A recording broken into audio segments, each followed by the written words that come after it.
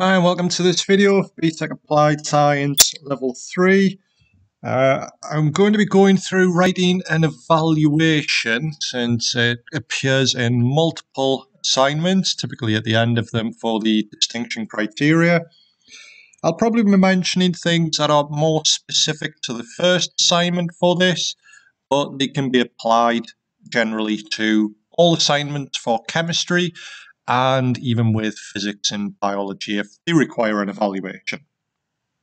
So an evaluation isn't simply just sort of listing a series of improvements you can make to the practical, like what some students do. There's a bit more to it than that, so we'll go through a few points that you need to consider when writing it out. The first one is, was your test fair? So in terms of this, what we should be considering, when you're doing a practical, you will have an independent variable that you are changing, you will have a dependent variable that you are measuring, and then you should have control variables. So the control variables help ensure the practical is fair.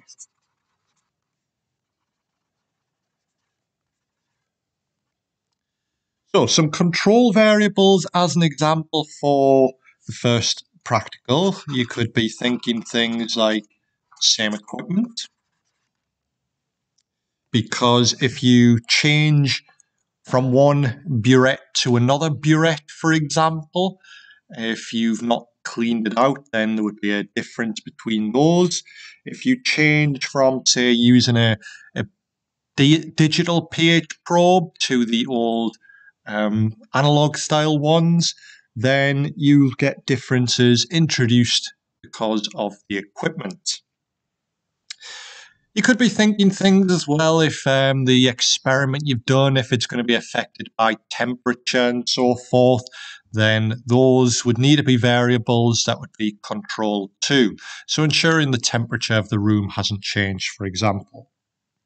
So generally with this, you want to be answering yes to was your test fair, and then actually going through what control variables you've got in place to ensure that fairness.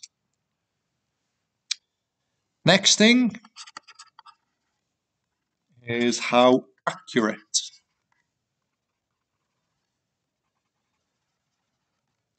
your results are.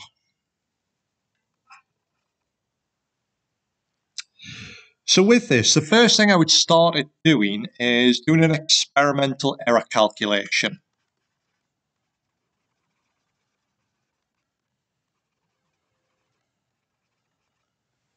So for that, what we should be doing is our calculated value minus the real value divided by the real times 100 to get into a percentage. It doesn't matter whether it's positive or negative here. Some people freak out.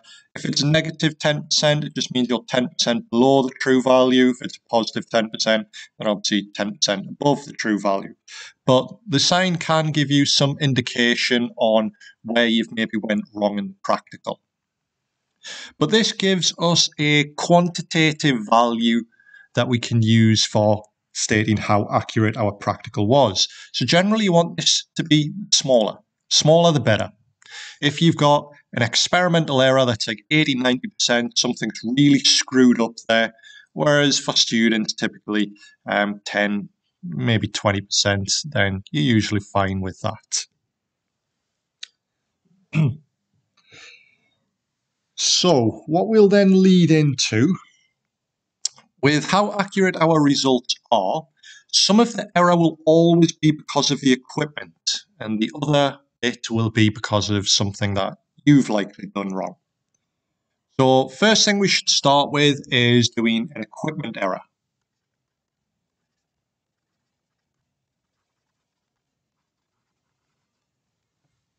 So for the equipment error, again, just very quick here, you can look up on PowerPoints and stuff how to do these with some examples. What we'd be looking at is the error over the reading that you've taken from it, times 100 again for a percent. So just as a quick example, Error on a balance, 0.01. If I've used it to measure out 3 grams, 0.01 divided by 3 times 100 gives me my percent for that. What you'll then need to do is sum all of the errors of the equipment that's actually been measuring something out. So, for example, if you've used the burette, the pipette, as well as the balance, you would need to have all of those summed up to give you a total equipment error. What you can then do is compare these. So compare the experimental to the equipment error. Generally, the equipment error is going to be a few percent. Experimental, like I said, 10% above. If the experimental is below the equipment error, you've done the practical perfectly. All of the errors generally responsible from the equipment, whereas, again, most students, 99.9% of the time, experimental will be larger than the equipment. If it's a bit above, you can say your results are accurate. If it's quite a large bit above, then not accurate.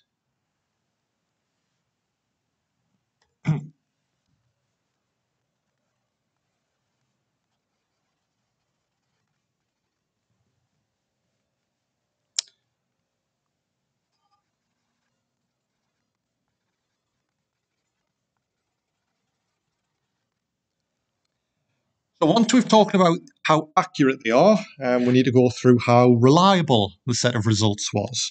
So in terms of the practical that we've carried out. What we should be thinking in for this is generally you want to say it was reliable because we've done things like repeats, hopefully, again, based on your practical. Did you clean the equipment properly? You cleaned it out with the chemical that it was going to be filled with, so that if there was any other chemicals in there, they would have reacted with it and then been removed when you've emptied it into the sink. So that's why we clean it with the chemical we are going to put in there rather than just water. Water would just dilute it. It doesn't get rid of the material within there fully. So if you didn't clean it out fully and there was some chemical in there that was going to react with the chemical you're filling the burette with, that would obviously neutralize some of it. It would lower the concentration of the chemical in the burette, and therefore you would need to add more to neutralize the substance you've got in the conical flask. And if you're needing to add more of it, what you're going to end up thinking is substance in the conical flask is highly concentrated, when in actual fact it's not. Just you've neutralized some of the chemical in the burette by having a dirty burette. Sticking with that theme, you could consider, were there air bubbles in the burette? How did that affect it? You've got parallax error,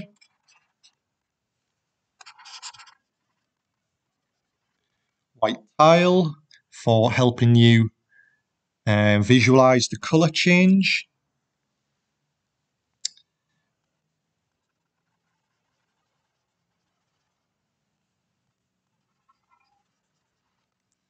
In terms of repeats, did you manage to get concordant results? So if you did, obviously that helps state it's reliable. If you didn't get concordant results, then again, that's a tick against you. And what we should be thinking of is how we can improve the practical to try and get concordant results. Just to skip back, one thing that I've just remembered, if we're talking about controls, just to give you another pointer, since we've said same equipment, with the controls, when we were using that color change for the indicator,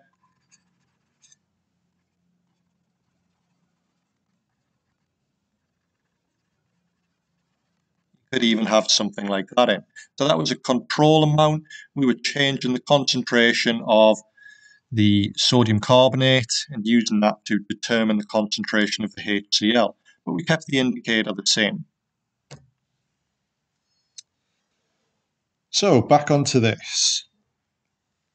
Did you get enough data to justify it?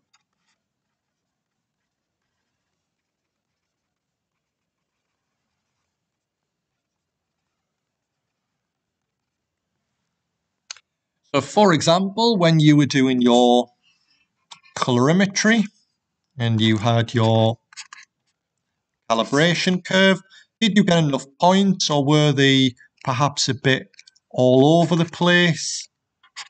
And maybe you should have done more of your calibration to try and get some set points and get a better R-squared value going through these. If you didn't get concordant results with your titration, you could talk about, do more of those in terms of the repeats to try and get the concordant results. So with all of these, one we've talked about was our test fair, how accurate our results are. Was the practical setup itself to be reliable in terms of the set of results? Here we've got precision. Did you get concordant?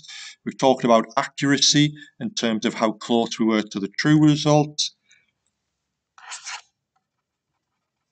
Then what we want to look for is an overall statement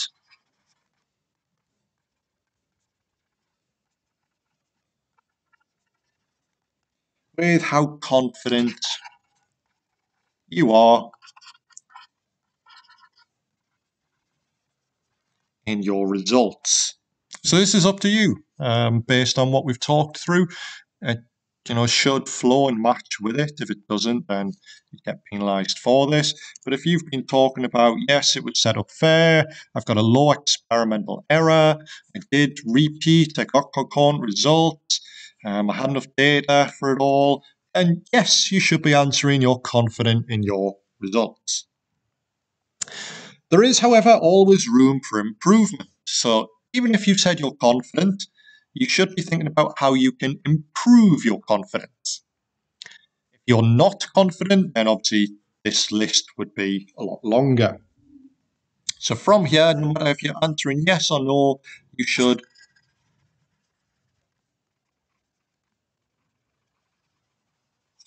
consider improvements to get a better confidence. So, for example, with colorimetry, the one thing that students tend to do is when they're handling the tube is they leave big smudged fingerprints on the side, and that would affect the set of results. You've also got the issue of the thickness of the glass. With this, can vary from tube to tube. So we should be trying to make sure we've got a uniform thickness, because both of these would affect the amount of light going through and change the reading that we're getting from the colorimeter. When we're doing the pH curve and we had our graph plotted with the steep drop, if you only measured this every 5 cubic centimeters or so, you wouldn't get a nice curved drop measured like this. So what you should be thinking about is how often were you measuring in terms of the volume being added, and how could you improve it? Well, if I take a lot more readings, then as you can see, I should get a much better curve going through them. So have a consider about how much volume you are adding, how could you improve it, go from 5 cubic centimeters to 2 or 2 to 1, for example. So I'll not list through all improvements extensively, because depending upon the practicals you've done, you'd need to consider things unique to that. So that's it for an evaluation. Hopefully that helped with the distinction criteria for the chemistry assignments and any of the others. So like I said, consider, was your test fair? Look at variables, what you've held constant, how accurate your results were, put it in a quantitative manner, how reliable your set of results were, consider concordant, repeats, things like that, what you've done to get a reliable set of results. So the air bubbles, for example, hopefully you made sure you removed or there was none of them, because that would affect how much you are adding from the burette.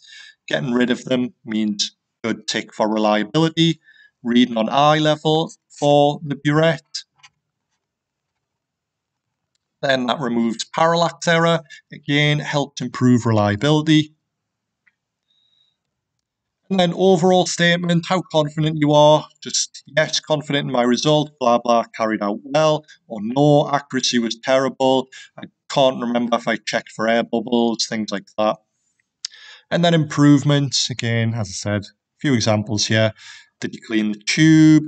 Did you clean the burette with the chemical you were going to fill it with? And so on. And that's it. So thank you. I shall call it there.